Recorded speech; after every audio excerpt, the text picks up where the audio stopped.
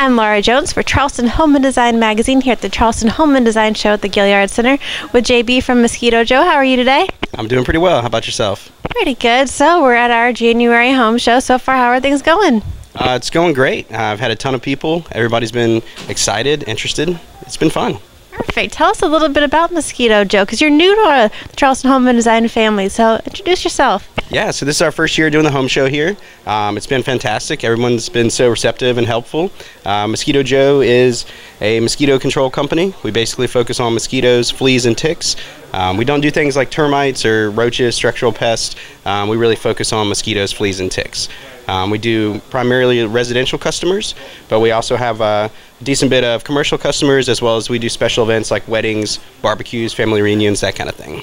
So do you come out and spray once a month? How does this whole process work? Sure. So we offer custom plans. Kind of our most popular plan is a 3-week cycle. So our guys come out. They have backpack sprayers, kind of look like Ghostbusters. They come in your yard. They target mosquito habitats like bushes, shrubs, foliage, as well as areas where you hang out. Porches, patios, doorways, that kind of thing. And it's mostly on a 3-week cycle. We do offer natural options as well, and those are typically on a 2-week cycle.